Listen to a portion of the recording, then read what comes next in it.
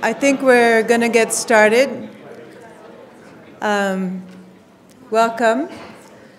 I'm Amal Andraus. I'm the Dean of the school, and I'm really delighted to have a fantastic group of speakers today to think about, not only think, but also act on the question of cities and climate change.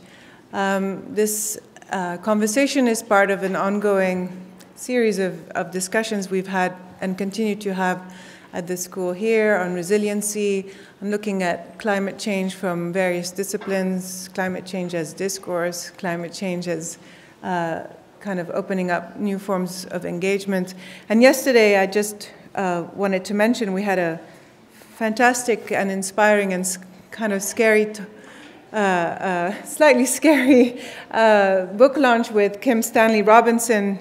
And for those of you who don't know him, he's an amazing science fiction writer, also a Jamesonian, who wrote the Mars trilogy and is very committed to the environment and kind of, writing as a way to advocate for new ways to engage with those issues. And the cover is really striking because it's basically New York as Venice. New York after 50 feet of water have rised, and he describes this kind of new life that takes place in 2040 of people, quite localized, trying to kind of rebuild different forms of institutions, and as he said, it was a kind of love letter to New York as a city whose kind of beauty and infrastructure and history allows it to kind of find a way to be reborn. But as he explains, science fiction isn't just about projecting into the future in a kind of very, very serious way and enlisting the imagination to kind of visualize and try to kind of understand what the future might hold, but it's also always a reflection on the present and what are the ways in which we're organizing ourselves now and what can we do and how can we already start the conversation of climate change is here, what are we doing about it? And so I'm very excited to introduce briefly Michael Kimmelman, who I hope you all know is the architecture critic at the New York Times and certainly has set a very strong, very distinctive, and very important tone for that kind of column, which is to really think about people, think about cities, and to think about how we bring back kind of architecture, urbanism, planning to really engage with the important issues that cities are facing today. And he's started to really kind of write about cities and climate change and is teaching about it this semester. We're really happy to have him in a seminar that brings together all of the disciplines here at the school. And for those of you who know me, this is one of the main projects, is to kind of think across scales and break the silos, and certainly climate change creates that renewed urgency. So please join me in welcoming Michael, who will kind of introduce and moderate the conversation today. Thank you.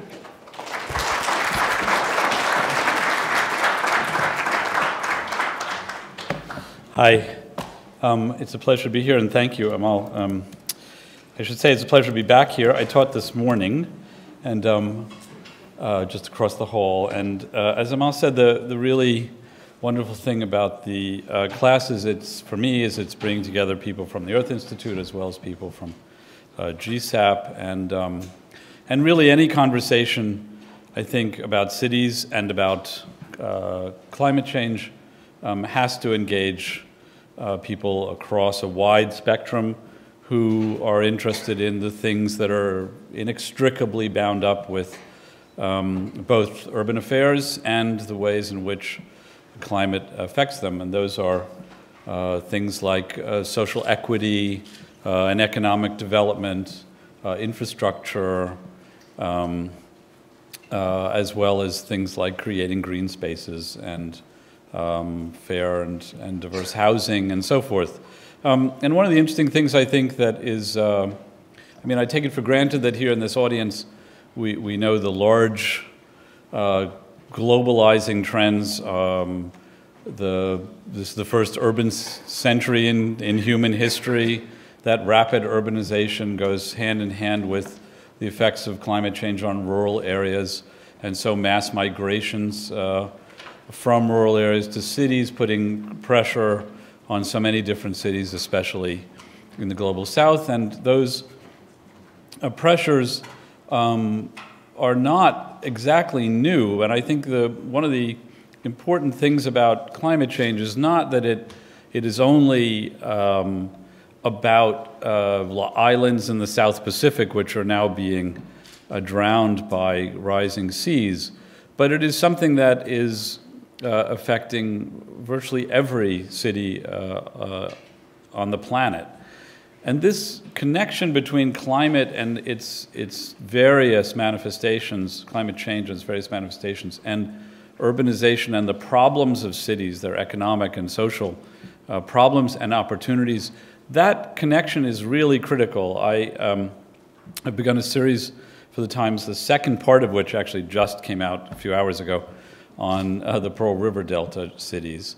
The first part of which was about Mexico City, and I chose it because Mexico City is an inland city a mile up. It's not a coastal city, but it was, for me, a good way of saying even cities that are not Miami are affected by climate change in the sense that you have evidence of rising temperatures, more severe storms, periods of drought, and that these kinds of effects can act as a tipping point, the spark in the tinder, really, for cities where you already have existing problems, social problems, problems of informality, and infrastructural problems, all of which are bound up together.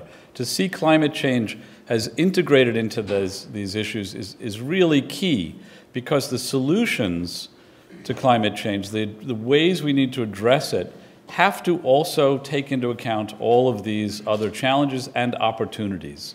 I think climate change needs to be seen as not just a thing in the future, but an absolutely present and critical issue now, but also as an opportunity, a way of addressing these various problems.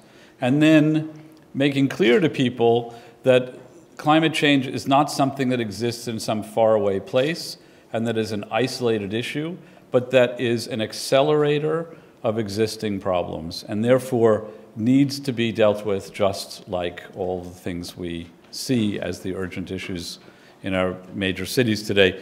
I'm thrilled that we're talking about this, the cities we are talking about today, and that we have the people we do to focus on them. Adam Freed is the now principal at Bloomberg Associates and was a former deputy director under Mayor Bloomberg in the Office of Sustainability. And Adam teaches here, I believe, as well. There you are. And I can testify from his coming to my class very generously. He's really fantastic on exactly this question of the integration of climate issues with other urban issues. Jeffrey Hebert is the deputy mayor and chief resilience officer in the city of New Orleans, which I believe had some incident a few years ago, which I'm sure he'll talk about, and I'm guessing that issues of equity, economic redevelopment, and so forth are inseparable from, as well as governance and the failures of governance and preparedness. Kate Orff, who's the founder of SCAPE and is an associate professor and director of urban design here, is also the person who brought me to teach her in this course, and I'm with them all, and I'm very grateful for that. And Kate has been involved, among other things, with the Rebuild by Design projects that were following Hurricane Sandy here in New York. Rodrigo Rosa is a visiting research scholar here at Columbia and a legislative consultant in the federal Senate in Brazil. And you're going to talk about Rio, a city of unbelievable fascination and complexity, where climate is one of many, I'm sure, again, integrated issues of development and equity. And Weiping Wu is the professor and director of urban planning program here at Columbia, and I'm very grateful to her for talking me through the China piece that I wrote, and I'm sure is the absolutely ideal person to talk about this with us today. So without further ado, who's first up to bat? Great, Jeffrey Hebert. Thanks.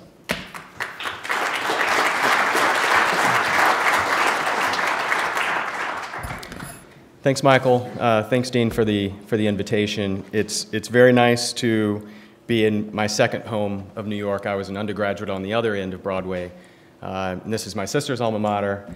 And when I have the free time to get out of my office, I'm an adjunct lecturer at Tulane University School of Architecture. So this brings me back to a place that I enjoy and not sitting in my office today, which is fantastic. So I'm going to really get to Michael's points. My presentation will go through really where we started at Hurricane Katrina and how we've sort of rebuilt the city since then and sort of pivoted towards the future of the city, not looking back at Hurricane Katrina exclusively, but looking forward 50 to 100 years ahead at what we will face in New Orleans and how we're trying to prepare for it through many sets of interventions. So as Michael mentioned, there was this small event called Hurricane Katrina that hit the city in August 2005, the costliest disaster in U.S. history. 1,800 people died. 80% of the city of New Orleans was basically destroyed. It had lasting effects on all systems in New Orleans, from infrastructure, including buildings and protection, all the way down to the social systems of the city. And we knew that the city had to be rebuilt much more strong than it was in the past. So as many of you know, and some of you probably were involved in, we went through about a decade of planning of what the city should be for the future. And it had many, this is documented, many fits and starts, but really picking up in about 2007 with the Unified New Orleans Plan, our master plan in 2010, the update to our hazard mitigation plan right at the end of 2010, which finally took into account the semblances of what we understood about climate change and sea level rise. Then the state's coastal master plan, which came out in 2012, which introduced the multiple lines of defense strategy, starting at the coast, what we call coast to curb, and then coming into the city and how you deal with urban water management there. Then really thinking about, in about 2012, thinking about, all right, what are the social issues, what are the economic issues that we need to really address as we're trying to build a city for the future that are part and parcel of thinking about infrastructure and the physical side. So a prosperity NOLA strategy came out in 2013, which is about economic opportunity. In between that, we put together the Greater New Orleans Urban Water Plan, which was when we started to understand how we should better prepare the city to deal with urban water management. So not just pumping, but how do you deal with nature-based solutions to solve some of the problems that we had in the past, but also looking at precipitation that we are tracking for the future, and how do we begin to reshape our urban environment to deal with those conditions that we knew were coming our way. Our NOLA for Life initiative, which came right after that, which was dealing with urban violence, which many cities across the world that actually are also on the front lines of climate change also have violence issues, and there are some political conversations about that and what's going on in Syria and other places. And then finally, in 2015, wrapping all that up through the initiative that we're part of through 100 Resilient Cities and the Rockefeller Foundation, really pulling all those pieces together, pivoting to the future and looking at projections 50 and 100 years out around climate change, but also our social systems, and producing our resilience strategy, which actually we released to coincide with the 10th anniversary of Hurricane Katrina. And we did that intentionally so as to move away from just thinking about, all right, we have to rebuild from Hurricane Katrina, but actually moving forward and thinking about how do we have to build a city for the future. So one of the things I just wanted to talk about very briefly is how we really made that pivot to go from the past, which is, for New Orleanians, it was all about what happened at Hurricane Katrina and the post-Katrina condition. And we felt that the time was ripe to pivot from just thinking about that one incident to thinking about all the things that could happen to us in the future. So we went through a strategy process with stakeholders, and you'll notice that we had about 350 stakeholders involved in this and about 1,000 at the end of the day, because we had been through 10 years, a decade of planning involving tens of thousands of people. And what this was meant to do is really pull all those pieces together, put it into a strategy that looked at all of the systems in a comprehensive way, and then move forward as a plan for the future. And what that allowed us to do is think back to all of the things that we've been able to accomplish. So as I am here today, 87% of the population is back. About 90% of the city looks either as it did before Katrina or better than it did before Katrina. There clearly is still a huge amount of work left to do, but that the city, from a post-Katrina recovery perspective, was doing quite well. But as we pivot to the future and think about what's coming our way, it was time to really understand the conditions of sea level rise and how climate change is exacerbating conditions that were already present. So the first thing is to realize that New Orleans is a coastal city. People in New Orleans seem to not think about it that way, but it is. We have this giant thing that we call a lake here that is our northern boundary, the city. As you can see, the developed areas here. We call it a lake, but it is an estuary of the Gulf of Mexico. So as sea level rises in the Gulf of Mexico, sea level rises in Lake Pontchartrain and is a huge existential threat for the city of New Orleans. In addition to, this is land that is rapidly going away. We have the highest level of relative sea level rise in the world. And so what's going on here, where you're already having the first traces of climate migration in the United States from these low-lying areas up to the cities that are a little bit further to the north, has a huge impact on what happens to the city of New Orleans. So our delta system, which is connected to both the Mississippi River and the Gulf of Mexico, and thinking about what happens outside of the city and how it impacts the city is where we sort of pivoted. So our resilience strategy was really divided into three categories. The first was adapt to thrive, and that in order for us to survive for the future, we have to be a city that embraces our changing environment. We have to advocate for coastal protection restoration, which happens outside of the city, but has a huge impact on the protection of the city. We have to invest in comprehensive and innovative urban water management inside the city. We have to incentivize property owners to invest in risk reduction on their own property. We have to create a culture of environmental awareness at every stage of life, particularly beginning with children. And we have to commit to mitigating our climate impact. The second piece was connect to opportunity. And in order for us to be a thriving city of the future, we have to be an equitable city. So we have to invest in financial stability for households, because one of the things that we learned after Katrina, and one of the things you see around the world, is the most vulnerable people of the world are the people who are most impacted by climate change. And in many instances, they are the ones with the least amount of resources to adapt. The second is to lower barriers to workforce participation, continuing to promote equitable public health outcomes, continuing to build social cohesion, which is, from the Katrina standpoint, what we saw is the communities that came back more quickly were the communities that had a great deal of social cohesion. And expanding access to safe and affordable housing, which is something that I think around the world cities are dealing with. And the final thing is, when you're in I will say this relatively old city for US standards, a city that's 300 years old, some of our systems are completely outdated. Some of our processes are outdated, and in order for us to move forward, we have to be more dynamic to prepare for the future. So redesigning our regional transit system, promoting sustainability as a growth strategy. This is a huge sort of leap for us as an oil and gas community. improving the redundancy and reliability of our energy infrastructure, which is, like a lot of places, very fragile to climate change.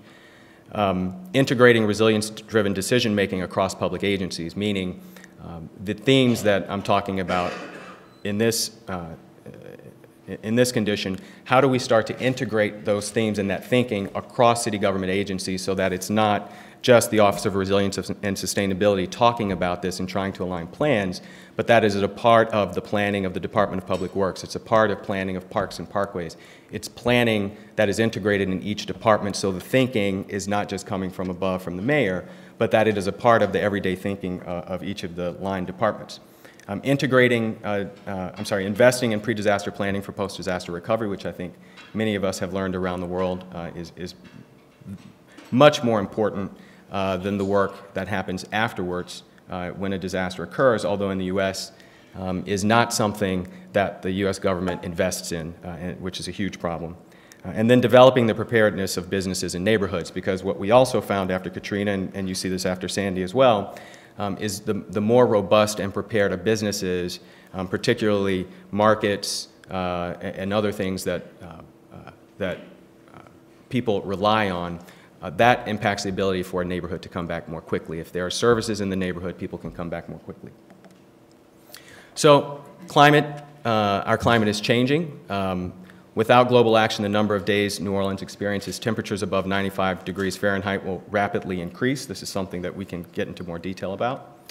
Sea level rise, as I discussed before, because we also face coastal subsidence. South Louisiana is facing the highest rate of relative sea level rise in the world, and this is a graphic that we use to try to explain to people what this means if you're an average height person, which I don't think I'm average height, but this is a little bit beyond my height.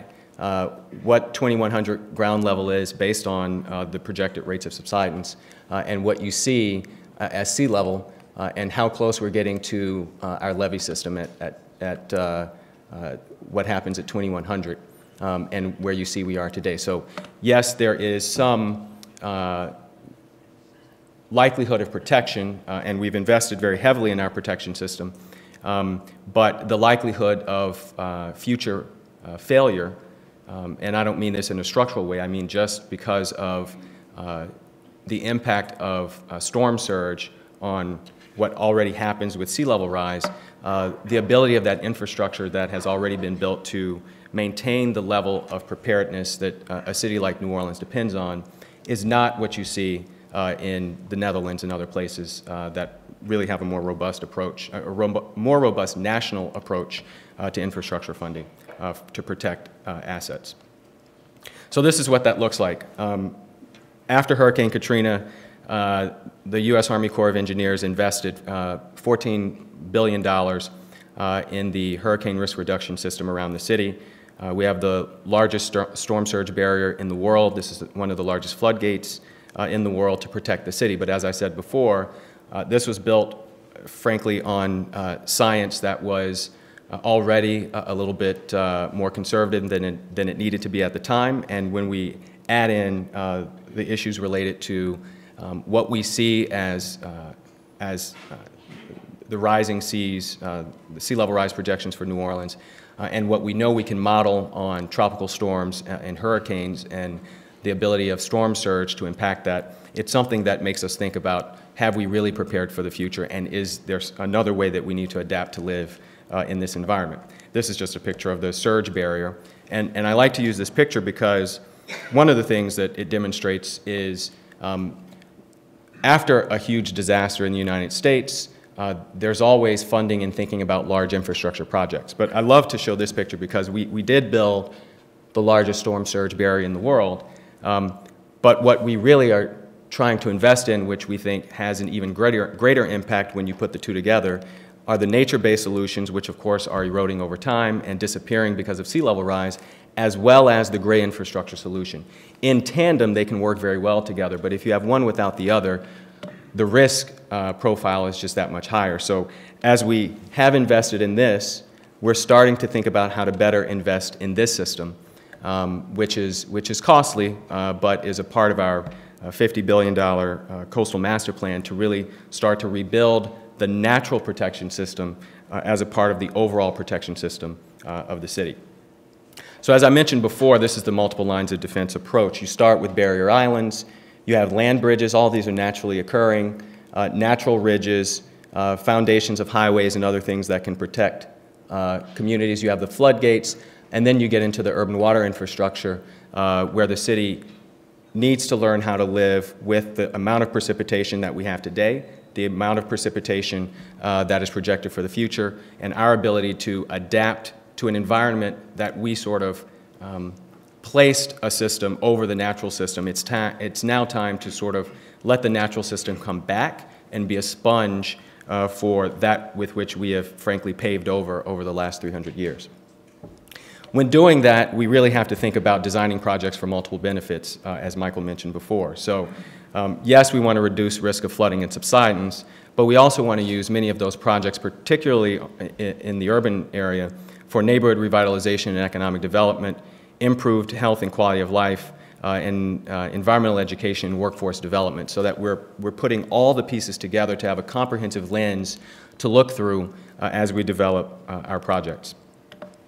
Community education and engagement is extremely important, particularly in New Orleans, where for the past 50 years, when we really started focusing almost exclusively on hard engineering, we're having to change the mindset of folks so that they understand that in order for us to live in this city in the future, we can't just think about it as everything is protected by a wall. We have to think about what we need to do on our own property, how we need to change our environment to live more cohesively with what we're seeing happening. So what that means is things are going to look different than they did in the past.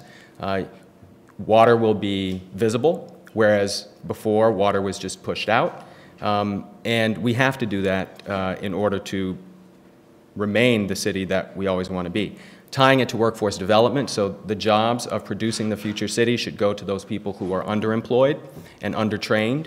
And we are right now in our first class of a training cohort for folks who are unemployed or underemployed to enter the workforce, the green economy and the water economy, so that the people who need the jobs the most are the people who are building the future city. We have to, of course, take into account our flood zones, and we know that's going to get worse with what we see in precipitation, and how do we then retrofit the city to deal with that. So I'll leave just a few examples. This is one of our largest projects that we're working on today, which is a 25-acre site in a neighborhood that frankly used to be swamp until about 1930. And we're reusing that land as well as all the other public sites in that area, as well as medians and streets, to begin to retain water, to retain that future precipitation. And frankly, in the past 2 years, we've seen that future precipitation already. We're already beating what we've already been told we should see in 10 years, we're already seeing over the past 2 years. Then looking at our medians and how we can then absorb water in our medians so as to pull back what we already know is happening, and how we need to completely re-engineer the city to adapt from a natural systems perspective. I will just quickly say that New Orleans pumps more than any other place in the United States, and only second to the Netherlands in the world. Those pumps are our largest driver of energy consumption in the city, and so by reducing the load on the pumping stations, we're also reducing our carbon footprint, which is a part of our overall climate strategy. So all of these things are sort of wrapped together. And then I'll leave this, my final slide, is in all of this and all of the things that we've thought about, that we're projecting for the future, that we've learned from Hurricane Katrina, Hurricane Sandy, and other things around the world, yet we still must be prepared for the unexpected. This is February of this year, just a couple months ago, where a EF3 tornado touched down in the eastern half of New Orleans. That has never happened before. And so even though we are using projections that we are prepared for, the modelers will tell you this is called a tail of something that is at the very end of modeling that could happen once or twice, but it is something that is happening, and you're seeing more tails, particularly in the US and other places in the world, than we've ever seen before. So even as we think about the things that climate change and sea level rise, and we're preparing for those things, we're having these freak weather events happen that we're not even necessarily prepared for. So we should be prepared and continue to be prepared to adapt to anything, is what I will say. because we just don't know what's happening out there for sure. So finally, thanks for inviting me, and I look forward to the panel discussion later.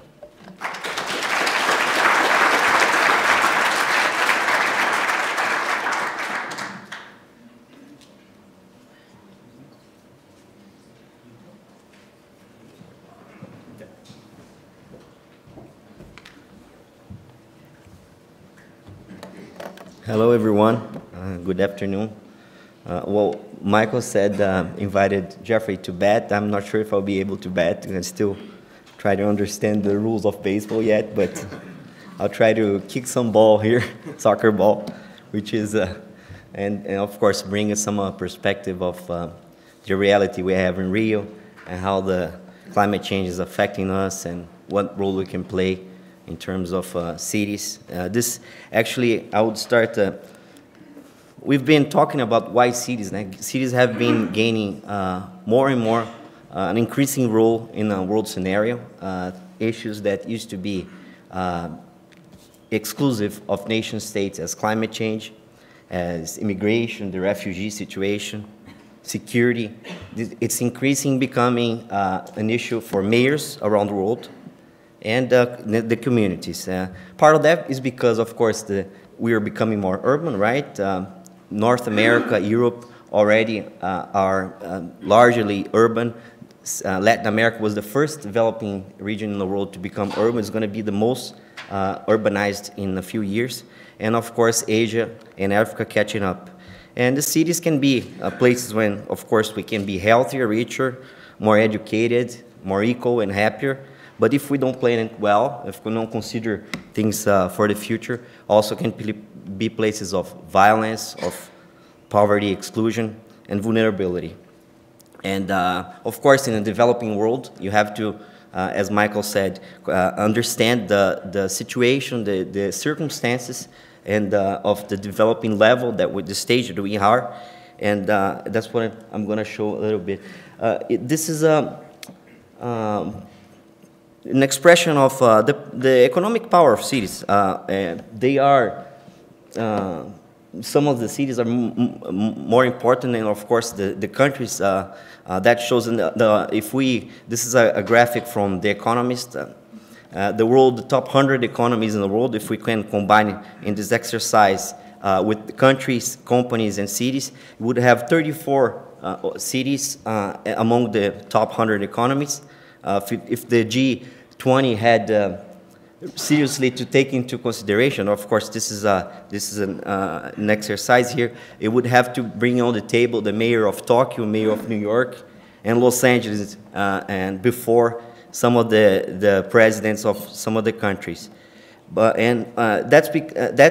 Cities are places of concentration of wealth and also of population. Many of the people in the world gather in the large cities. The C40 climate leadership group, which the Rio was the chair in the past years following Mayor Bloomberg. The only 100 largest cities in the world concentrate 25% of the GDP and 600 million of people. If this would be a country, it would be the third largest country in the world.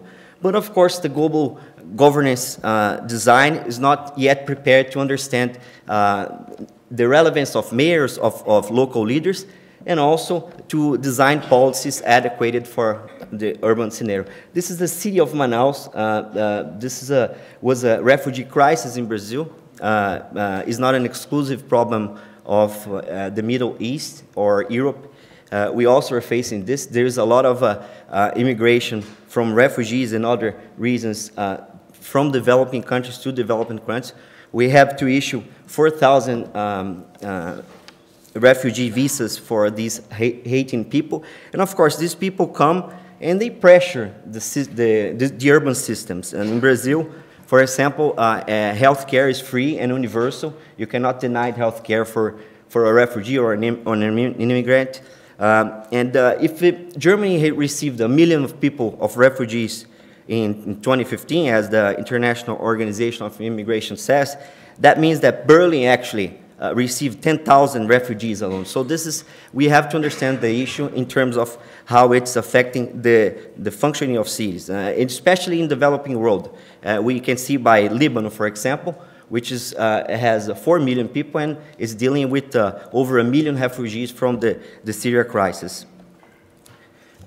Brazil is doing some work on this. We're among the top countries that give actually Syrian refugee visas, just a little ahead of the United States. And the International Organization of Immigration expects that climate change, as Michael said, is aggravating the situation. We had 21 million people displaced by disasters since 2008, which is a likelihood of 60% more than it was 4 decades ago. And of course, that aggravates also some concerns. A terrorist attack in Russia raises the concern here in New York City and gets everyone concerned by it. This is a graphic that shows how the refugee crisis is aggravating. This is in Germany. The number of asylum applications in Germany have gone up since the last years. The same here in Brazil, more than 20 times as used to be. And cities and mayors have gradually been empowered, despite this still a lack of enforcement. Rio has a very long tradition on sustainable and climate negotiations. As you remember, the first United Nations conference that understood the problem as a problem for society was in Rio in 1992. We haven't had much progress in the following years in Kyoto and Copenhagen. But of course, Brazil played actually a strong role articulating the BRICS, which is a group that is actually a quite unique idea of a bloc. Of course, they are not territorially connected and unite countries as Brazil, India, South Africa, and Russia and China. They're not necessarily very similar, but in the climate negotiations, they somewhat found a common ground and have been articulating these past years their positions, which it's a good sign how this thing is becoming global. But of course, we need to strengthen this, what we call the multi-dimensional geopolitics, right? It's not only about the nations. Mayors have to be brought on the table. Benjamin Barber, many of you have heard, he defends that mayors should rule the world. Of course, he makes an exaggeration around that. But he says that because, of course, mayors are problem solvers. There's, like Bloomberg like to say, there's no Republican or Democratic way to collect the trash. And they understand that they have to do what it works. And of course, their response is being what the nations should work on, which is cooperating, right? And I think the organizations as C40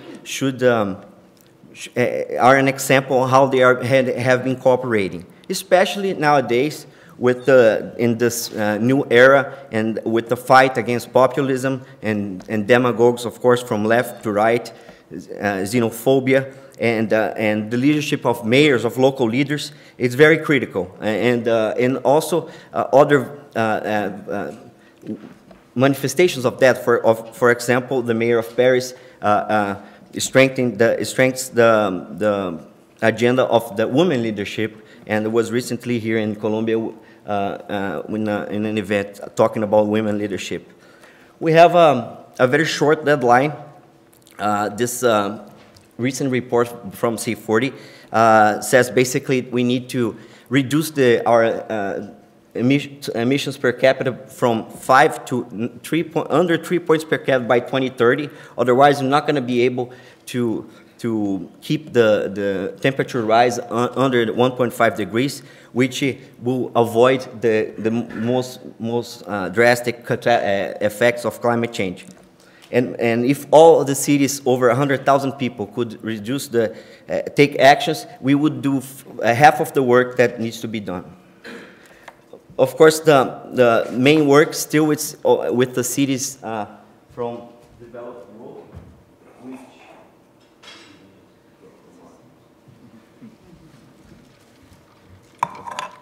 developed world, which have a much higher rate of emissions per capita, but also this is a work that has to be done in the developing world as well.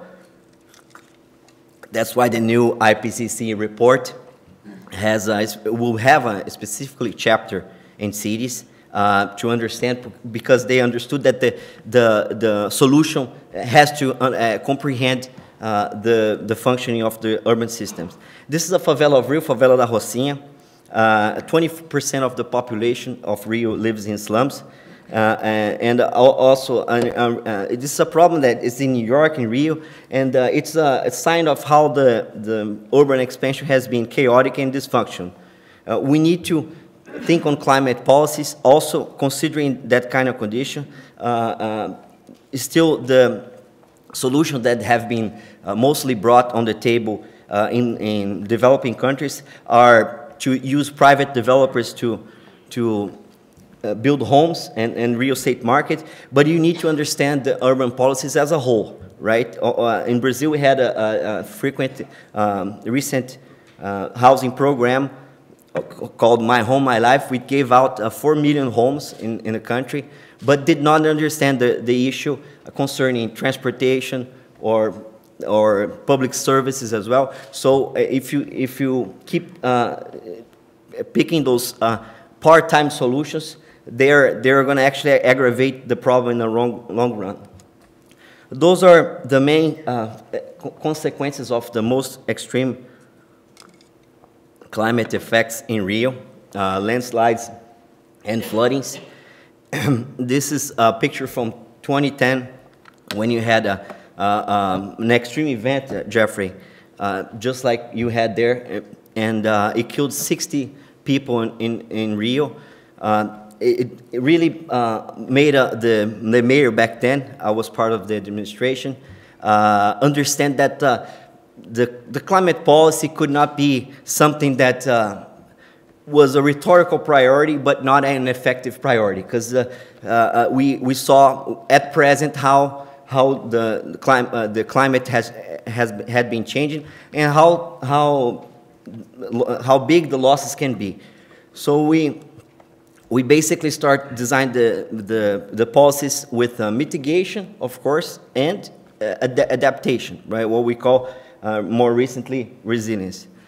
This is a mitigation. We set up legislation of climate change. The first one in the city, expecting to reduce 16% of the emissions from 2009 for 2016. We included that in the Olympic program of the city.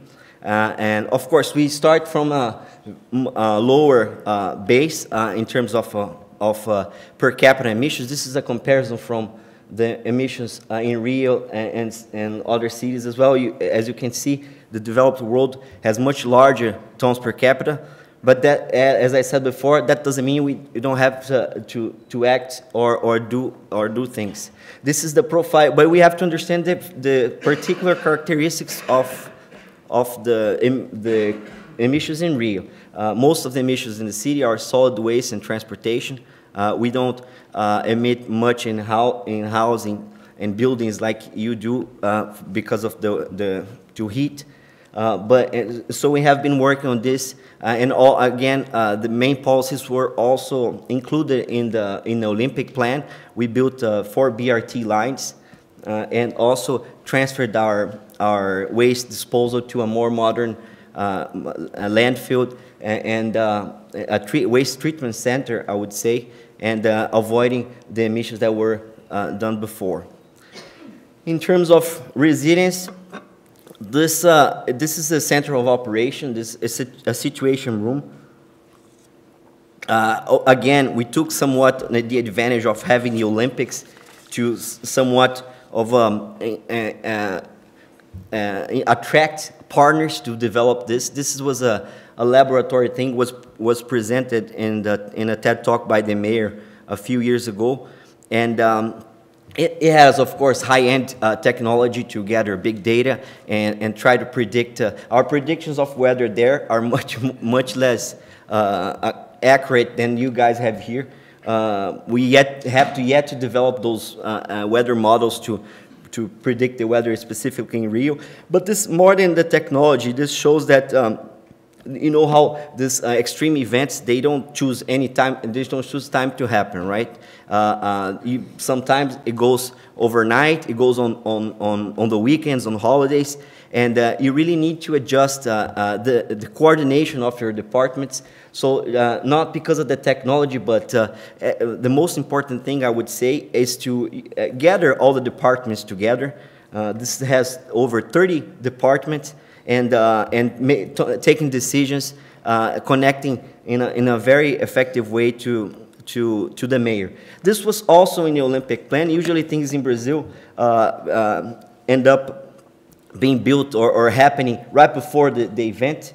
But I think the mayor, after the rains that we had in 2010, was clever in the sense that he would anticipate that somewhat of a situation room for that would happen just for the games, and amplify that to something that would be lasting and to the city as a legacy, and developing also some technology and expertise. We also designed a resilience plan, Jeffrey, just like you did in New Orleans. We're part of the 100 Resilient Cities network. It was the first plan in Latin America, and of course, it was an exercise on trying to think in a long term, building scenarios in terms of vulnerability of poor communities. It's still in a very early stage, and try to predict those black swan scenarios, as you mentioned.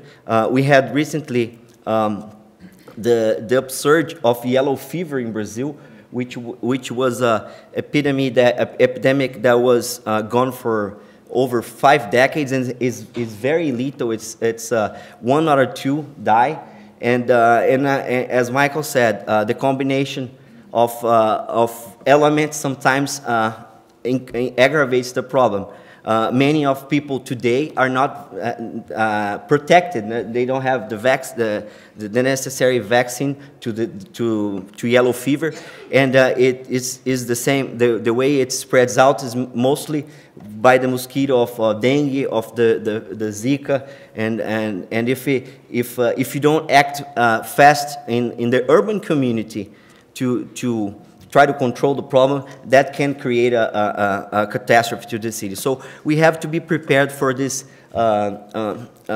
unplanned events as well. And of course, planning for the future. This is a picture of Guanabara Bay and the recent renovated port area in Rio, also one of the Olympic legacies.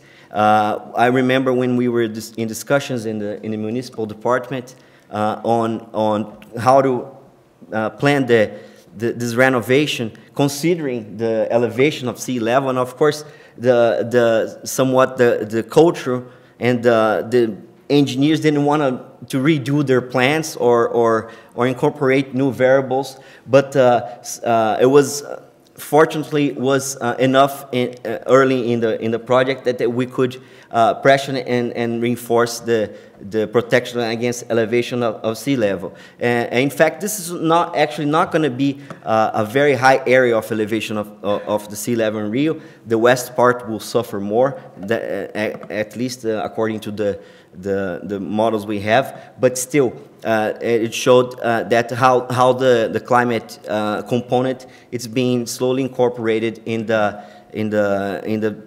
planning design of the city. I think that's it. I'll be here for questions and looking forward to the debate. Thank you.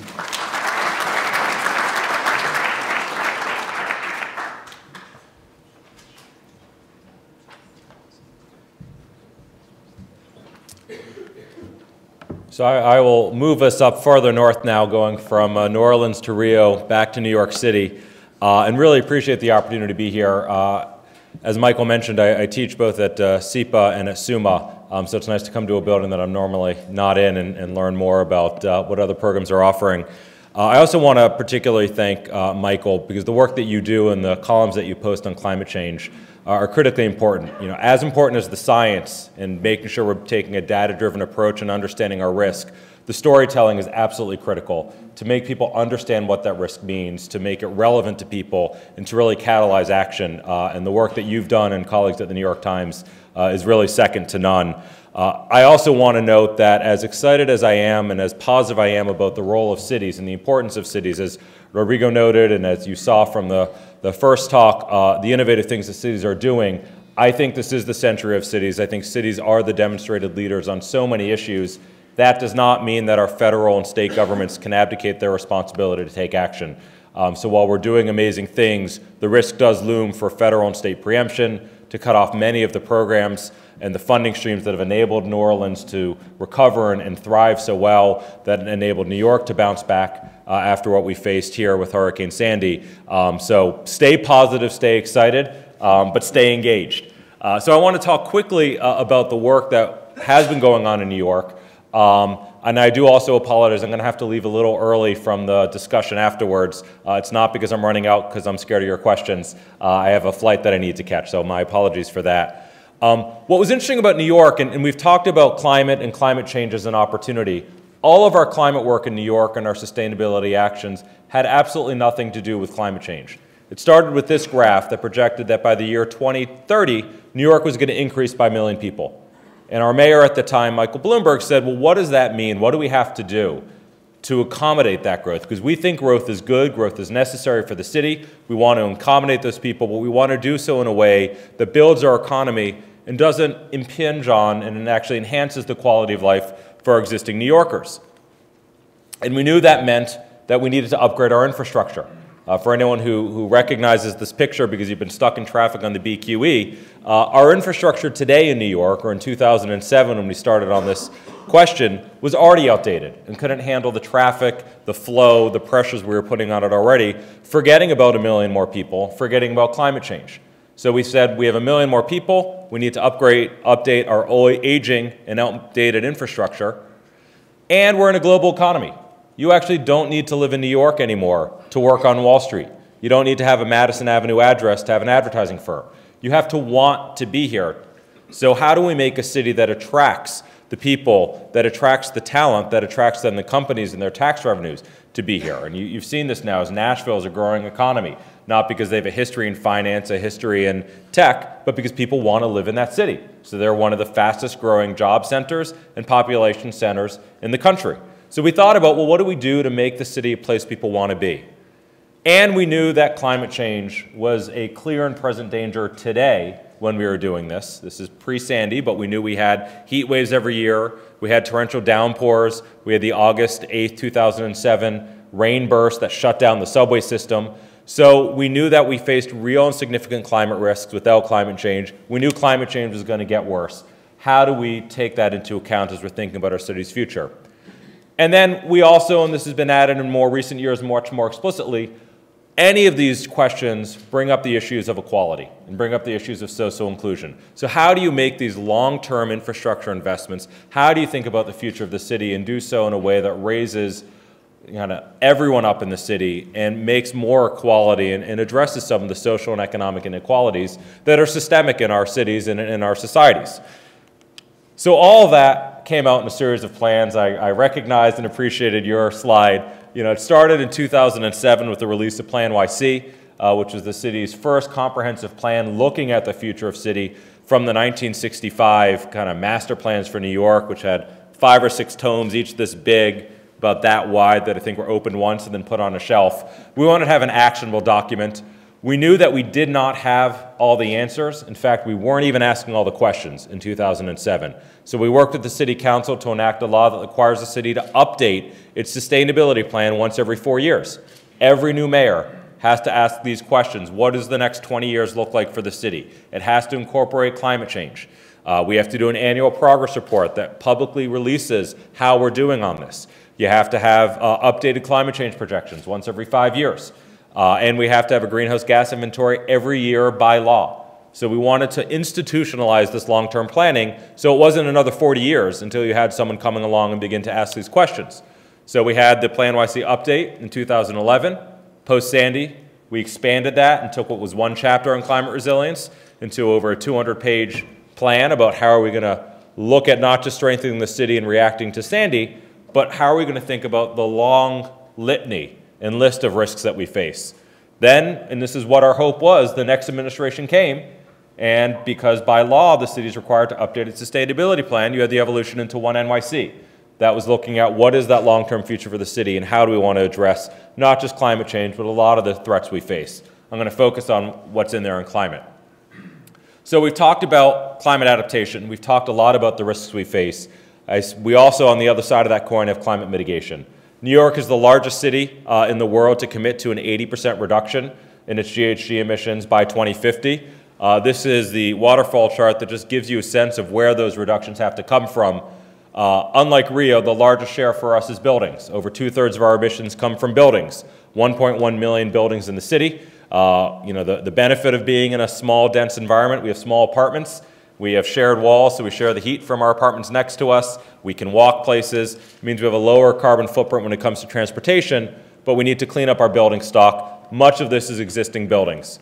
We need to clean up our power supply. We need to look at a transportation network, but we're already pretty efficient. The per capita carbon footprint of a New Yorker is 1/3 the national average because of a lot of these issues. And then we get a little bit out of solid waste. Talked about buildings, 1.1 million buildings in the city.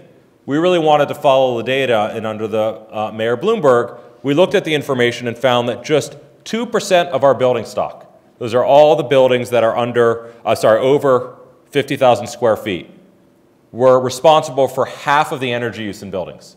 So we had the choice of going after 20,000 buildings, and there are large buildings, usually owned by large companies, very sophisticated management structures, and saying, we need to work with you to lower your carbon emissions. Or we could go after the other million building owners, many of them small distributed, and try to work with them. We wanted to go after the 2%. And so we enacted the Greener Greater Buildings Plan, which required a whole series of lighting upgrades, audits, retro-commissioning processes, benchmarking, so that publicly disclosed energy and water use. On these large buildings, an estimate that's going to be 5% reduction in our greenhouse gas emissions, the single largest action the city could take at that time to reduce our carbon emissions, just going after 2% of our building stock. And by the way, it would save those building owners $750 million a year in reduced energy costs, and we estimated it would create about 18,000 jobs in the city, looking at that opportunity side. We also knew we needed to clean up our energy supply system. The state is doing a large effort now, and Governor Cuomo deserves a lot of credit for the New York REV, a program that's looking at energy systems and distribution and transmission throughout the state. We also know there's an opportunity in the city on distributed generation, and things like Hurricane Sandy, things like Katrina have taught us, relying on big systems mean that they were more likely to fail. And when they do fail, you'll have catastrophic results. I live in Lower Manhattan. I was that dark part of the previous slide when we lost power. Thankfully, I live on the 3rd floor. I could walk up and down, but all of our buildings, if you lose power and you're more than 6 stories tall, you lose water. And that is a bigger impact than power when you have 2 children and a wife and no water for 5 days. So looking at distributed systems, looking at utility scale solar, and how can that help the city be more resilient as we meet our carbon reduction goal. And looking at microgrids. This is actually a pilot now that's happening in Brooklyn. 30 houses and brownstones are coming together. They're installing solar on different rooftops. They're actually sharing it within a network so you can buy it from your neighbor and have a distributed generation in a microgrid. You know, what are those innovations that we can look at that the city can help enable, but it's really allowing private action and individuals to take more control of their destiny, help us meet those long-term goals, and enhance the resilience of the city. Transportation is a major issue in the city. This was the traditional response. You need to build more subways. You need to go underground. Very expensive. If you look at the history of the 2nd Avenue subway, very long period of time to make it happen. We are doing that. That is important for the city. But it's also looking about how you use your assets that already exist much better. 25% of the city is the public right-of-way. It's streets and sidewalks. It's not well utilized when it's fully dedicated to cars.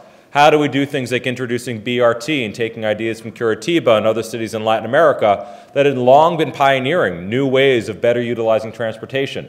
We brought that to New York. We launched the Select Bus Service, saw a 20% increase in ridership, and a 20% increase in bus speeds. And you can now see these throughout the city and continuing to be expanded. We launched the City Bike system.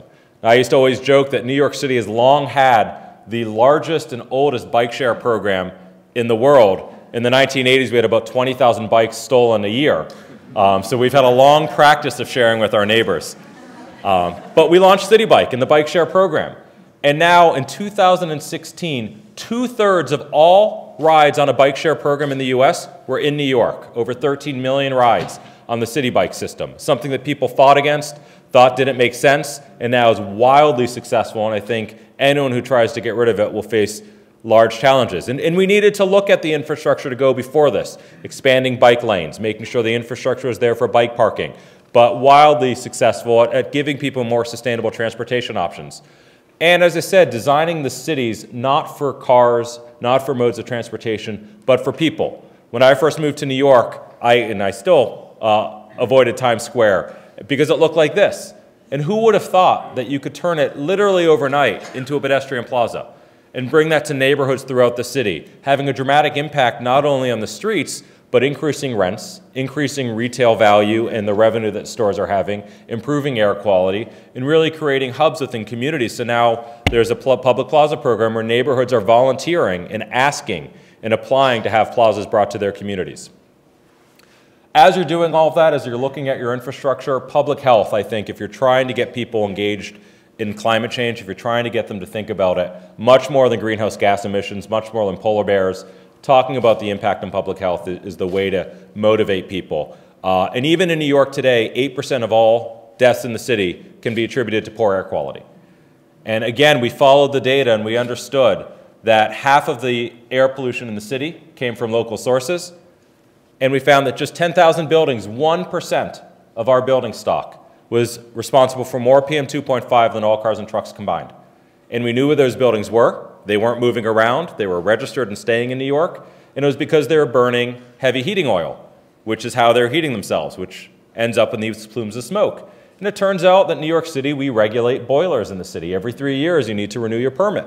So we said, you're stranded in the city. We control you. We regulate you every 3 years. And you're the biggest source of local air pollution.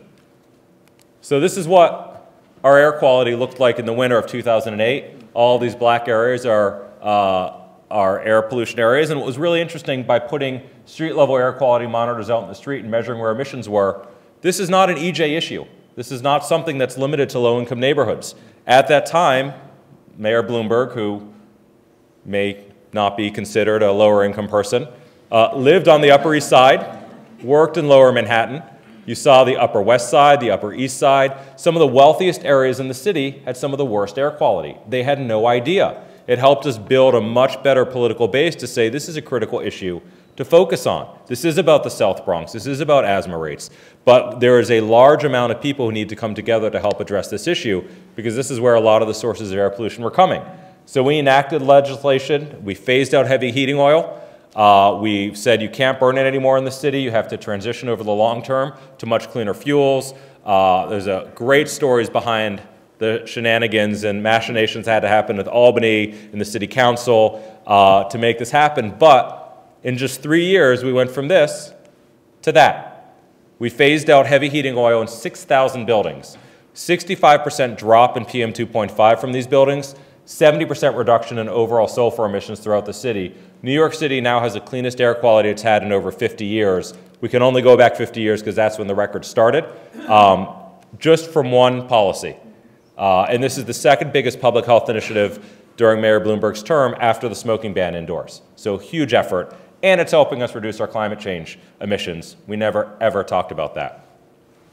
Brings us to climate risks as well. Every inch of rain we get in the city, it's 1 billion gallons of stormwater. We need to capture, treat, store, try to ameliorate before it goes into our water bodies so we don't pollute our waterways. That is a really big challenge. You can do it by building bigger treatment plants. You can do it by increasing the size of your pipes. You can do it by building underground storage tanks, which have no value other than when it rains. We think that there's a better way. Distributed generation, I'm sure Kate's going to talk a lot about this, with green infrastructure and stormwater management, where we're working now to capture the first inch of rain on 10% of the land area in the city. And as I mentioned, 25% of the city is hardscaped right-of-way, 1.6 billion square feet of the city is rooftops. There's a lot of opportunities to better utilize that area, turning it into bioswales, that neighborhood beautification, help combat the urban heat island effect, increase property value, looking at green roofs, looking at the green belt, the blue belt in Staten Island. So the city now has over 4,000 green infrastructure installations throughout the city that act as a distributed system to capture stormwater, to retain it, to hold it back so we don't have flooding events, so we can have better water quality, and we have a greener, lusher city. Multiple benefits, and by the way, it's cheaper than the traditional responses of gray infrastructure. More complicated to try to make sure it works as a whole system. You have to make sure that the regulators agree to it and have confidence it'll work, but the benefits are really astronomical. And that brings us then to our changing environment. Because one of our biggest challenges is we don't always know how to manage the environment we face, and we have a changing environmental baseline. So we know that we face sea level rise, we know we face climate change in the city. Enormous amounts of the city are already in a 100-year floodplain. Those are those blue areas. That includes JFK Airport, that includes Newark, that includes part of Wall Street. With sea level rise, that'll get even more of the city, 25% of the city will be in a 1 in 100-year floodplain. That does not mean that you have a 1 in 100 chance of a flood happening. It means that if you bought a mortgage, you have a 1 in 3 chance in the lifespan of your mortgage over 30 years that you're going to face a flood of 8 to 13 feet. It's a very different way of thinking about that, I think, would get people acting differently. But there are things we can do about this. You know, man and cities have existed in floodplains and in climate risk areas forever. They're always at confluence of rivers. That's where the commerce is. You have to acknowledge your risk and you have to account for it.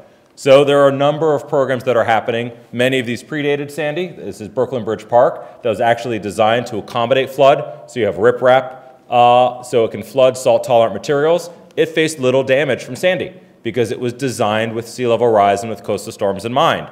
There are new parks that are coming in that incorporate natural infrastructure, and we took the lesson from New Orleans. And you have hardscaping. Both of those working together provide benefits and can reduce your risk. We're looking at temporary solutions. No one wants to live facing a wall. People go to waterfront areas for a reason. There is increased risk, so how do you have mobile strategies that can be deployed? And how do you face heat waves? That's something that everyone always wants to talk about water. More people die a year from heat waves globally and from heat-related impacts than any other natural hazard combined. So we're painting rooftops white. We're really looking at how do we change the DNA of our city. From our source systems to our rooftops, and every facet of our built environment needs to change to incorporate and acknowledge and accommodate the risks that we face. It can be done. It can make a better city. You have to do it. You have to have the political will, and that's at the leadership first, but also from your legislative bodies. You need to put the money behind it, and in many cases, it's not building brand new infrastructure. It's adding 10% or 5%. We were building a park in Brooklyn Bridge. We needed to build it in a way that accommodated sea level rise, accommodated climate change, that may have added 5 or 10% to it. And all things have to be personal. The last slide I want to end at is how I think about this and why I dedicate my life to this. It's not because it's an esoteric issue. This is my father, who was born in 1945. At that time, the mean annual temperature in New York was 53 degrees Fahrenheit. When I was born in 1976, we had already increased a degree in our mean annual temperature, and New York saw 3.5 inches of sea level rise. At that point, we were then seeing about 2 weeks worth of days over 90 degrees. Flash forward to my son being born in 2008, we'd already increased another degree temperature. We'd seen 4 more inches of sea level rise in New York. When my son goes to college, roughly, and this always dates me when people laugh at this if they know the movie or not, you're going to see even more temperature increase. We're going to be about 58 degrees, our mean annual temperature in New York. That's 5 degrees increase from when my father was born, 4 degree increase from when I was born. It means we go from 18 days a year over 90 degrees to 30 degrees, a full month over 90 degrees. That means Amtrak has to slow down and speed restrictions come in. It means our power grid can melt, huge health risks, and more increased mortality and mortality rates. We see infrastructure aging faster. You may have to change your airplanes and your runways to account for changes in air density. And we're going to see at that point now 2 feet of about a foot of sea level rise from when my father was born. And when you flash forward to when my son may have a child, we're seeing a dramatically different city. The mean annual temperature has gone up almost 10 degrees. We're now at 61 degrees Fahrenheit. You're seeing 2 months, maybe, of days over 90 degrees. That's a dramatically different city. and you're seeing 2 feet of sea level rise. So for me, I don't think about this as something that's theoretically going to happen. I care about my son. I care about his family, should he choose to have one. This is going to have real impacts on what the world looks like. This is a real and existential threat that we face. There are solutions to it. We need to have the will and the resources behind it to address it. So thank you for being here and for inviting me.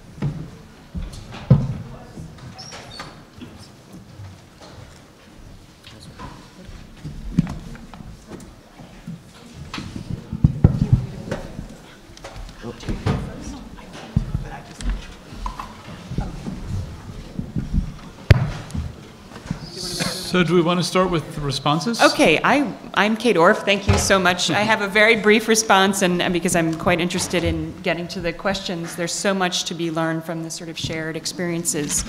I guess, you know, first of all, just this a moment of sort of celebration and acknowledgement of all the successes that have been able to be achieved at the city scale. And I thought some of my remarks are more along the lines of what are the limits of the scale of the city relative to climate change? Because I feel that, you know, Adam had brought this up in his remarks, that clearly cities are taking the lead relative to climate adaptation.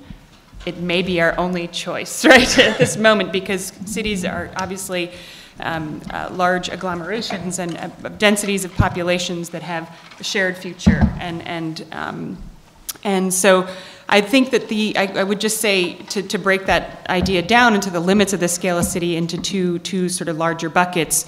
One being the kind of zone of regulatory challenges and governance, right? And each of these kind of large projects described, there has to be an alignment of city, state, and federal, at least in the state side context, an alignment of goals. And without that alignment, then the funding scenarios become incredibly difficult. Any project that goes outside a scale of any sort of a regional, a sort of very localized context requires a much more buy-in, if you will, on the city from a state and federal context. And the second bucket I wanted to talk about is literally not only the sort of governance scale of the city, but literally the physical spatial scale of the city as a kind of a limit to addressing climate change. Because,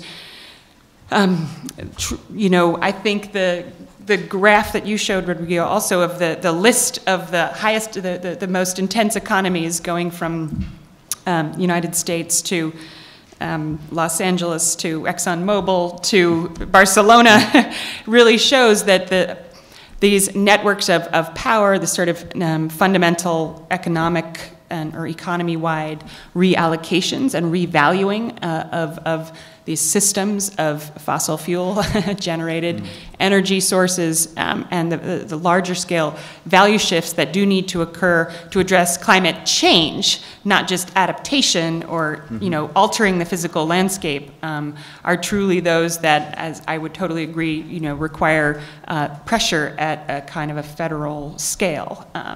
And it's these two issues that I'd be interested in talking more about.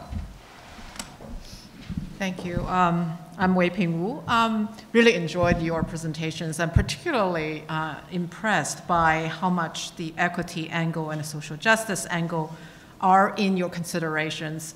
I'd like to actually follow up Kate's remarks in the sense that I think climate change really significantly aggravates this conflict or tension between market and policy. That is, it really calls for far more collective action in a sense, both across scales as well as across different population segments. And the interesting part is I hear this wonderful work that New Orleans is doing in terms of mobilizing communities to plan ahead of time. But we also know that as people become more urban, the more traditional social networks and relations disappear. So we know when people move from rural to urban areas, that kind of connection, that kind of self-help networks disappear or are reduced. But we also know there's research that has shown, for instance, in Chicago, the heat waves, that the presence of social capital and networks are very significant in reducing fatality as well as increasing recovery.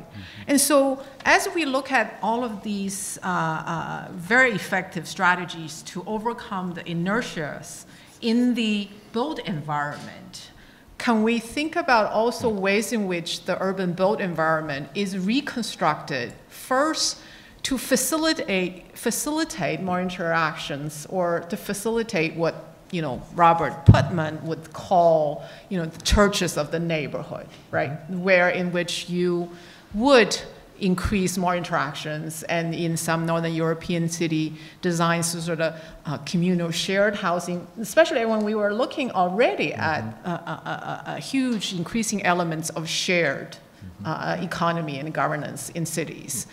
And I was reading a little bit about the proposed plan for the Hudson Yard in terms of the exhibition, the architectural space, and that kind of sort of new kinds of built environment that could really rethink and help us rethink the human interactions among each other. So right now we're sort of addressing more of the human and environmental interactions. And I think climate change gives us that opportunity perhaps to think together in that sense. That is something that I think it's bringing in further elements in addition to the environmental justice elements that have been in here. And I would love to hear what you have to add. So I'm really glad that Weiping and Kate moved this conversation instantly into the two areas which are both critical to climate change and also are, in a way, I'm sure the problem is that you're all aware of, and those do have to do with governance and the governance on different levels, because, let's face it, there's a whole kind of rhetoric of the city and the mayor, which has been developed, which along with the boxes that can be ticked by mayors to prove that they have, the right climate strategies, and all of those are good, but are entirely ineffectual if you do not have governance at a larger scale, and no bike lane is in itself going to solve Rio's climate and other problems.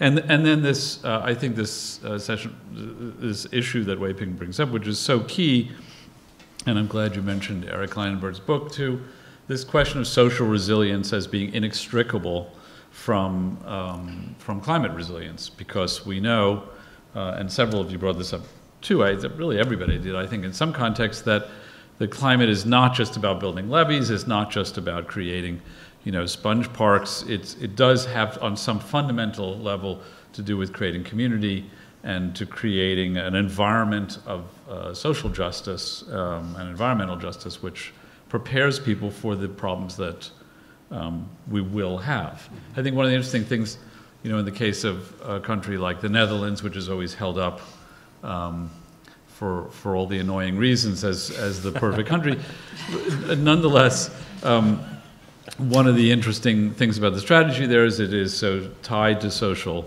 resilience as well, and this notion that somehow the communities have to be, they can't just exist behind levees. But I mention it not just to remind people of the annoying Netherlands, but also to raise one other issue. I just wanted to talk to you about this a little bit, and that is, in a place like that, they complain that people have become complacent, because if you build this relationship between public awareness and participation and sort of the gray infrastructure and other governmental sort of efforts is a constant balancing act. In the Netherlands, people have come to feel that water has been taken care of.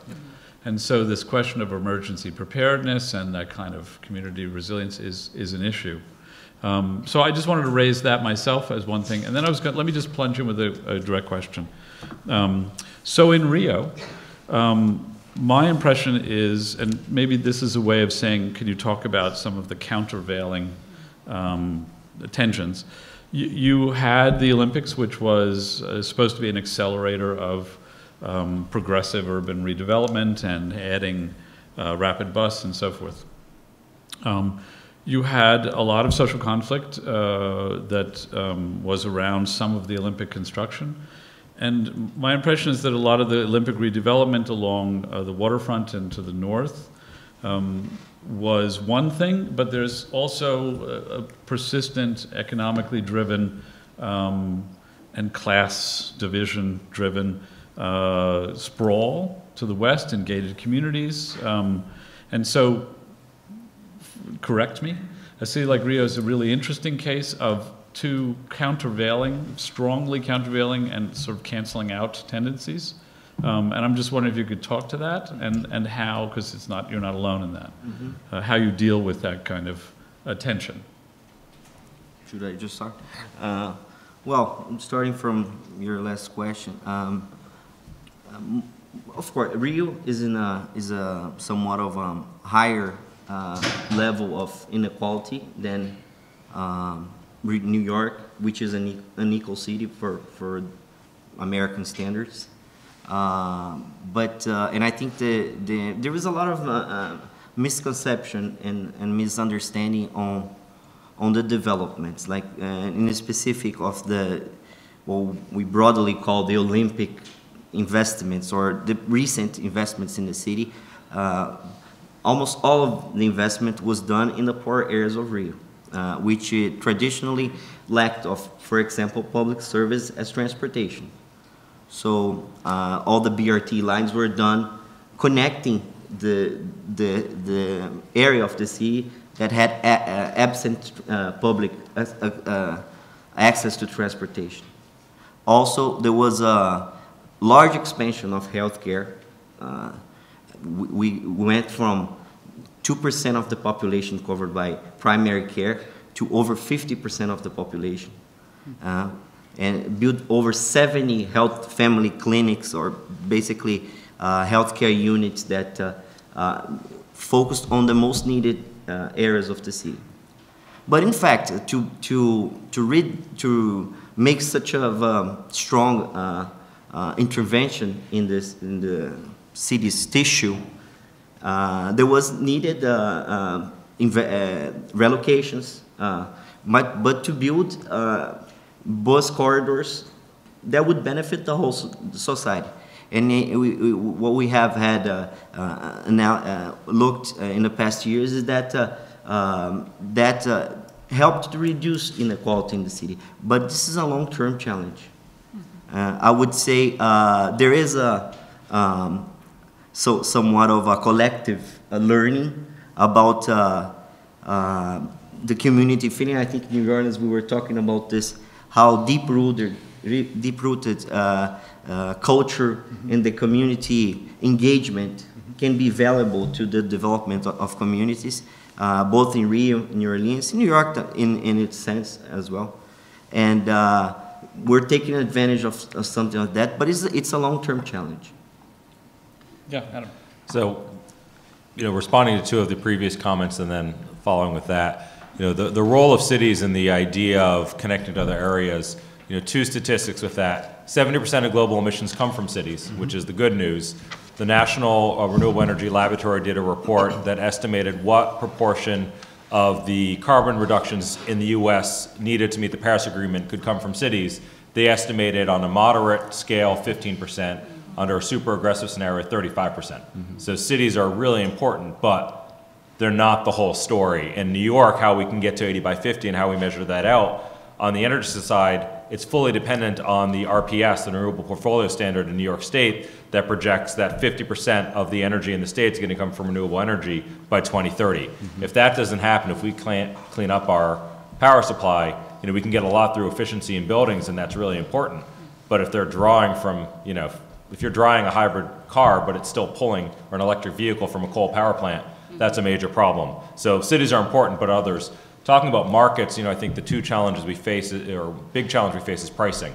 That there's no price on carbon, there's no price on the externalities caused by pollution. We don't price risk well. So people live in risky areas because insurance is so low. That's right. Because they can build there. And our bonds are really bad. You can get a 30-year bond, or a city can go out for a municipal bond to build something new in a high-risk area, and there's no downgrading or increased percentage rate that they have to repay that on. Likewise, renewable energy and some of the climate mitigation strategies are viewed as riskier than fossil fuel investments, even though there's greater price fluctuation in fossil fuels. So we're not pricing these things correctly. Maybe I'll stop there and let others answer like social cohesion. Yeah, I want to go back to the comment about cities and mayors, and I think, our mayor is a member of all the networks, and we actually believe in the philosophy that mayors can make change. But then I think one of the things that we're beginning to think more strategically about is between cities and metros. Regions. The regions. Yeah, I totally agree. And in the U.S. and all over the world, cities and the regions that they are in sometimes have varying political factions against each other, the big city versus the smaller suburbs or the smaller towns or the other areas of the region. And really, in order for us to continue to scale up what we need to do, we have to be more involved in regions. So, New Orleans has a very strong mayor form of government, same as New York City and other cities. But the ability for us to go beyond the city scale and go up to the regional scale and the jurisdictions outside of cities is that much more important to make that change. I mean, when we look at New Orleans in particular, sea level rise, as it impacts the city of New Orleans, also impacts the neighboring jurisdictions, right? That's all linked together. What's done at the coast impacts us all. So the ability to get beyond the strong leadership of the strong mayors, but get beyond that and bring our regions together is even more important. I was in Melbourne, Australia 2 months ago, and they really are thinking hard about, Melbourne itself is very small, and there are, I think, 33 governments around Melbourne that make up what you would normally conceive of as the city of Melbourne. I mean, it's contiguous. You don't even know you're in a different place. And so the ability there to get 33 other governments around the issues that the city of Melbourne itself, which is actually quite small, is putting forth as strong leadership, I think is the next level that we have to get to, because these issues cross boundaries. This is not just about the cities. And then on the national level, Mayor Landrieu will be coming into being the president of the U.S. Conference of Mayors, and one of the things that we're thinking very hard about is how mayors can exert political muscle, and how mayors as groups can push national governments, not just in the U.S., but around the world, to a different place. And that's sort of, at this point, where we have to really focus our energies, because that's where we are. And then the last thing I'll say on the piece about traditional ways of life and traditional connections, as we were talking about, Rodrigo and I were talking about, New Orleans has a very strong culture, carnival-based culture, very much like Brazil. And those carnival organizations are very deeply held, deeply seated connections for social cohesion in the city. However, what's happening is with the scale of this, of course, is quite different from New York, but what's happening with affordable housing and housing affordability, where we have 57% of the people of New Orleans who are spending almost over 50% of their income on housing, and you're seeing massive displacement as new investment comes into the city. That's starting to disrupt those traditional cultural connections. And that is concerning for us, because that is where you get the cohesion, and that's where you get the ability for people to take care of one another, which is critically important as we move into the future. So it's a connection, as you were saying, Michael, before, this is a web of connections between, in this particular case, culture, housing, and the outcomes of being able to be resilient, that it begins to become a cultural preservation issue as well. Could I just build on for 2 seconds on the regional point too, because I find that to be an incredibly important point. And in the urban design studio in the past couple of years, we've done a series of studies on global cities and climate adaptation. But rather, we found very quickly, like when we went to Rio last year, we didn't stay in Rio. All the students were quite disappointed that they weren't dancing in the parades. We went out along the Rio Paraíba River, which is really the source of the drinking water, frankly, for Rio, right? So you really have to look at an upstream environment. Similarly, this year, we're looking at both Amman, Jordan, and the Jordan River Valley. And in, thanks, Adam. At Calcutta, India, you know, a mega city, which is in obviously different scale, but like New Orleans is highly interdependent upon a regional wetland ecosystem, which is at the Ganges Delta. So it's funny how we, you know, even in just trying to address this topic, our entire frame of defining what a city is, if you will, has changed. Yeah, you were going to say. Maybe just to really quickly follow up on that, there are precedents, you know, so if you look at Chesapeake Bay, right, in Virginia and Maryland, there's long tradition of that cross-state, even collaboration, of course, it requires political will and the commitment. But, you know, it's interesting why, Michael, you were writing that article about China, you know, all Chinese cities are one big government. It doesn't necessarily lend itself to really, you know, progressive actions. And so I think certainly there's that in there, but I think if you look at London, the Greater London has been able to achieve many things that are equally challenging. Yeah, I mean, I think as you were saying this, I was thinking, you're right about Melbourne. In that same country, Sydney does not have the same municipal agreements. And that's a very good example of a federal government, national government, which has been reluctant, shall we say, to deal with climate issues. So, you know, you can have in certain places where that's the cohesive possibility. Look, I mean, even in New York, God knows you don't have a better example of the ways in which what seem like even basic, simple moves like congestion pricing, which worked in London, is not possible here because the suburban commuters don't want it, and Albany doesn't want it. So it's very difficult. I think one of the key things is finding strategies, finding common ground, and shaping arguments that may be climate-driven ultimately, but serve other purposes. Finding common ground across those political and social divides is really the way to begin to build those coalitions, political and other coalitions. I'm sorry Adam left at that moment, because one of the things he talked about when he came to my class, we were using as a kind of example the plastic bag ban, and which failed in New York, and where it has worked in other cases, and how one could reframe this.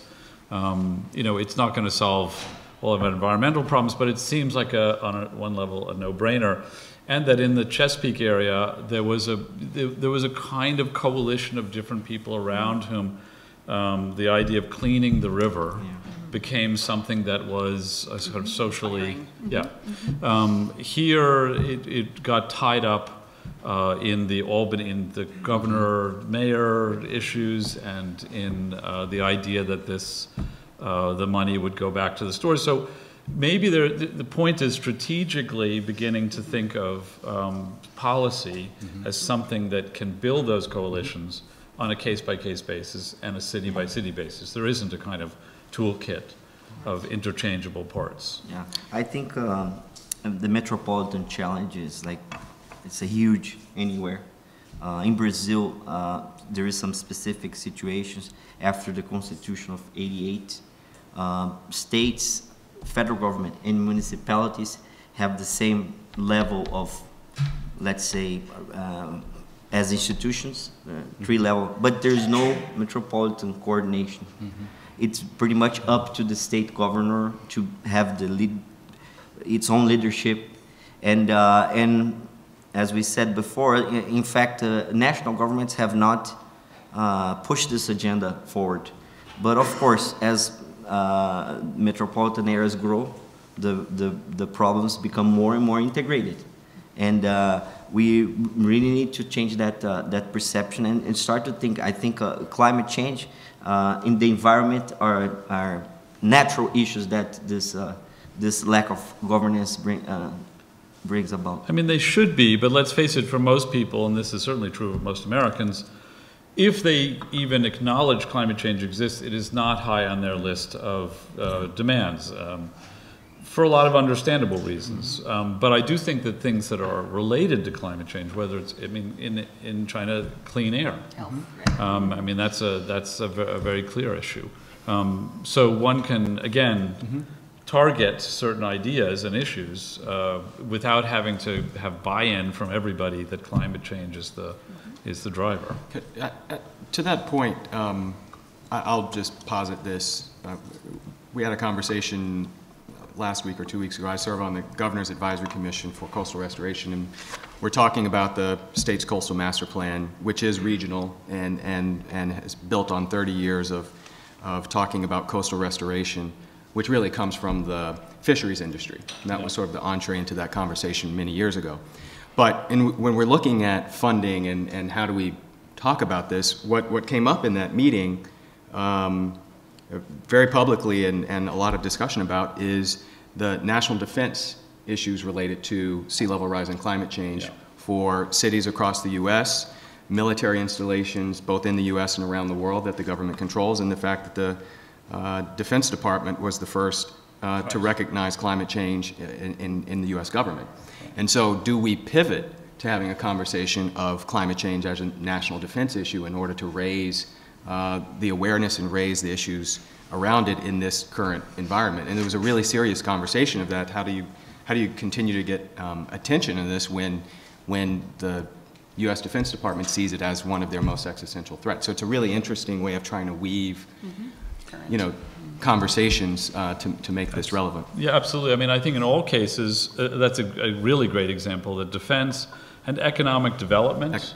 I mean, the reason London has been so effective, of course, is because London basically is the British economy. You know, I think it accounts for a third or almost 40% of the economy. So the massive investments in infrastructural development and new transit and all that sort of thing, and the government is based in London too, it's an easier argument. But it can be made in other cases as well. Where's the economy growing? You know, I'll shut up, but I should let you guys talk more. But one of the things that occurs to me as we're speaking is climate change is linked, as we see, to urbanization. Urbanization is linked to the climate problems that have caused rural failures and in some cases conflict that causes migration. And those urban-rural divisions, which are linked to climate change, are expressed in the United States as well in political terms. So the question becomes, how do we bridge this conversation across rural-urban divides and show people that somehow these are shared problems? It's complicated because the political constituencies are quite different, and the perception of resources and division of resources is different. People in red states think that blue states are taking more money from the till, the federal till, even though it's in fact the other way around. And you know, that is a really difficult mindset to change. It has to, I think, to stem from a feeling that this step, whether it's defense or some kind of economic corporate benefit, is going to help them. So. I have to leave. Oh, you're leaving too? No, this is like musical chairs. Eventually. Thank you. Michael, if you could expand that point in your book, I think that will be an excellent book, because I do feel like, at least in the U.S. context, that is literally the crux of the problem right now. I think the other, just to build on that point, is the other issue is around just representational governance. I mean, I think the borough of the Bronx is the same population as West Virginia, for example, right? So you have those challenges relative to the urbanization of the United States and how this inflects back and how this projects forward is a tremendous question. I do feel like Also, concept of storytelling and narrative is critical. SCAPE, our office, has also begun to work more in places that are not, are primarily, we initially primarily focused on coastal flooding, but the fact is there's riverine flooding, there's increased tornadoes in many, so we have projects now in North Dakota where people are looking for some of the same strategies that are, I think the key is to try to develop a series of physical interventions that themselves beget and kind of trigger more social cohesion, right? So that the physical remaking of the environment works in tandem with a kind of a social project. There's risks in that, I suppose, but I do feel like that is part of the key relative to, the remark about, how can we see climate adaptation as a benefit and as a way to improve. And so if we can somehow understand and shift the discussion just away from coastal flooding in the blue states, which it is not. It is about increased risk in almost, in every microenvironment or every regional economy. And shift that discussion, and that will be a critical shift. To build that social cohesion, we need, the last thing we should be talking about is carbon, and translate to that to the communities. And what the message to the Bronx is different to North Dakota, is different in the rich areas of Rio, and is different in the poor communities of Rio. We still talk the same, even like us here. Yeah. We are still talking the same scientific approach, or which is the root of the problem. But we need to build that coalition, to build better governments. We need to translate that to. Yeah, I mean, I think it comes out of a very basic economic argument as well. I mean, the argument for resilience works on all economic levels, but it's rarely made. It's made as a kind of ethical, moral, and environmental issue, and that is in itself, I think, a social divider. But there's a good economic reason. Two things on that. I think the outreach and community education in the language that people speak is important, as you were saying. I mean, we're using highly technical language, but being able to translate that highly technical language into what matters for people the most, and meeting them where they are, I think is important. And I think a lot of places we've started to do that. And I think, we are in architecture school. I think it is extremely important, I believe it's extremely important that we do have physical, tangible things for people to see as demonstrations that can start to try to change some behavior. So one of the first things that we did, we started a pilot program to build demonstration rain garden sites that had educational signage, and we worked with the community groups to put them together so that people could start to understand what we're talking about and understand the risk. And as those things, they've been in for about 4 years now they understand it, now people are embracing it, and they actually understand how it works because they can actually see it. And that builds the capacity for you to do more. But that was based on sort of a very localized, neighborhood-based design process that led to pilots that then people could see, touch, feel, understand, see work over time, that can lead you to sort of the larger scale interventions that we're doing now. But this isn't a natural thing for people to just understand what we're talking about. And so you have to be able to talk about it in a way that people can understand it, and I feel very strongly about you have to do some sort of demonstration so that they can see, feel, touch, smell, proof of concept. Yeah. I mean, and then maybe we open it up to some questions, but Kate is involved with one of the rebuild projects, but another one of the rebuild projects, which is the Big U that many people in this room may know about, I think is an interesting example of this kind of doing one thing and talking about another thing, essentially, which is that while Lower Manhattan, is threatened, and in a hypothetical world, we should not have, our entire economic future based on the buildings that are there, they're not going to go away. So the question becomes, how do we protect that? So this idea of building a soft border has been around for a while, but the project, the Big U, as it's called, that is beginning there, starts, after all, with a little segment, not so little, but pretty little, at a place where the East River is adjacent to public housing projects, which have been very underserved without access to the river and without recreation space and so forth. So the project is sold, that part of it at least, is sold as, it doesn't have to be sold as a climate thing. It doesn't have to be sold as a proof of concept of essentially a levy, but as a community benefit. That's right. And equity-based for a mayor coming in as well, who's running on this. That kind of strategy, that's right. I think, is absolutely the only way to build buy-in, especially community buy-in. Do we have some questions? Sure.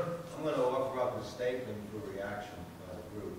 As I look at the headline up there, I do believe, and there were 3 great case studies today, of cities and climate action, especially if you elect the right political leadership, as we did in this city at one time.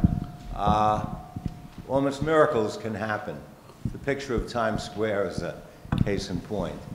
But what concerns me, and we've kind of danced into and out of it, if we change the word cities to intergovernmental relations and climate action, and the regionalism thing, which held great promise decades ago, when the federal government actually promoted it, graduate students studied it, and I did, and we even taught it. It's all forgotten now. People aren't interested in it as much. And then finally, big elephant in the room, based on all those executive orders that have been signed recently, is the federal government. And instead of climate action being something that everybody can embrace and kumbaya with, it becomes a political thing. And it seems one major party doesn't even believe in it. So in conclusion, I'd like to ask the panel, are you at all optimistic about intergovernmental relations and climate action? Because I'm not. I'm very optimistic about your cities and climate action, because you're demonstrating what's going on, and the best is yet to come. I remain cautiously optimistic, but to be honest, we get a new executive order every day, 2 or 3. We have no idea what's going on, and I think, to be honest, in the U.S., and we're in networks with cities all around the country, I think we've all just decided that we need to do what we can, and we have to just react. I mean, we literally, this is not even a joke. Every day, all of our cities, communications teams are reacting because there's something new every single day. This is a completely different territory than we've ever been in before. And so you'll see I probably have 4 or 5 emails now going around between different cities and is your mayor going to sign on to this thing that we have to send today? I mean, it's just we're in a completely different environment that I don't think we're necessarily prepared for. So I have to say I'm cautiously optimistic, but it remains to be seen. I mean, with this administration, they say one thing one day and then turn around and do something exactly opposite the next day. So you just don't know where you stand. This is very much so shifting sand here in the U.S. Yeah, I think we're needing leadership, right? Cities have showed action within their boundaries. Maybe it's about time to the mayors now to advocate more on a national and intergovernmental level. Brazil is also going to its own intergovernmental crisis as well. And as I said in my speech, this is the perfect area for constructive perspectives, not destructive perspectives. I wrote about Mexico City in this series, and if you talk to officials in Mexico City, they say the same sorts of things that representatives from Rio and New Orleans here say. We have the following agenda we're trying to do. And when I then asked, started to inquire about, and what kind of support do you get from the federal government, which is in league with a lot of this, it's very similar to the United States in that you have a federal government which sort of supports private development, sprawl, highways, every single thing that thwarts the efforts by that city. If you ask, how that works, they will tell you it doesn't work. In fact, the federal government recently in Mexico City cut to 0 all funding for all of these programs, that, including public transit, period, because the mayor of Mexico City was threatening to run for president, and so was challenging. So this is not unique to the United States, where there are, in any case, existing hurdles, legal and otherwise, for the current administration to overcome. They can't completely undo everything. But saying that it's a huge problem, which is definitely the case, is not the same as saying that the only real way to move forward is somehow trying to build larger alliances or find common ground. You know, one interesting case will be infrastructure. The president said he's interested in doing something infrastructural, and then it turns out he just wants to fund his friends, you know, tax breaks for highways. But think about it, you have a project like Gateway, a critical tunnels under the Hudson River, which are bound up with all the issues we're talking about here, which is also critical to the development of the West Side. And who was his closest advisor on infrastructure? One of the developers who runs Vornado, who has massive investments around Penn Station on the west side of Manhattan. So before we decide that this is a completely dysfunctional situation in which there's no hope of, you know, and we've learned this, maybe some things need to be played out over a period of time. I'm not sounding too optimistic, but I'm just saying, I personally am not convinced that this is an impossible situation, even at the moment, if we can find these occasional places. Just one quick footnote. Not that it's perfect, but it's way ahead of the others. Portland and that metro area. Yeah. And more people could take a look at it, not adopt it verbatim, but no people aren't looking at it. Yeah. One more question? Somebody out there? Yeah. Where's that hand? Yeah. Okay. So just quickly, I thought one very important example missing from this conversation, which I hugely appreciate and respect for the information and analysis she presented, is Paris. And I'm not talking about the Paris Treaty, I'm talking about Paris planning. Yeah. And I am a little biased because I have a book contract to write about regional planning in Paris. But the French have had, of course, state-led capitalist planning and highly dirigiste, and they didn't even have a mayor of Paris until '69, not since the revolution. So it really was the state with kind of what you could call a colonial governor, the préfet, who took care of everything. And while nobody was looking around 1965, they managed to come up with a regional plan for the entire region that was really very well coordinated, all things considered. I mean, there were many mistakes, and it happened to coincide with the nadir of architectural design, but that was a piece of it. But, you know, they created La Défense as the big, so they didn't, you know, destroy the center of Paris. They created the new towns. They created, but most importantly, transportation, which is what they are excellent at. And I want to point out one other quick thing about Paris, in that back when the French environmental movement became very big around in the early 70s, the environmental poster was of the 5th arrondissement, one of the most densely populated urban areas in, I won't say the world, but certainly in the Western world. And at the same time in the United States, our poster, which was a Sierra Club poster, was, you know, depicted a human being, I'll say, no gender, sort of contemplating nature in a state of solitude. So I think that goes a long way towards explaining a certain kind of, well, we were talking about rural and urban, but anyway, a certain view of nature, environment. I would add to that the recent change to the governance structure of Paris with the metropolitan government coming into play, which adds another layer of that sort of more regional thinking in the Ile-de-France and that entire area.